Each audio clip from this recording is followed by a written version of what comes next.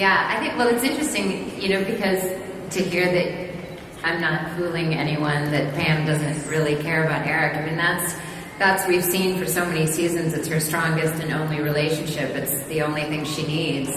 Although she's gotten to be kind of fond of her daughter down there, her hot daughter. So, is that wrong?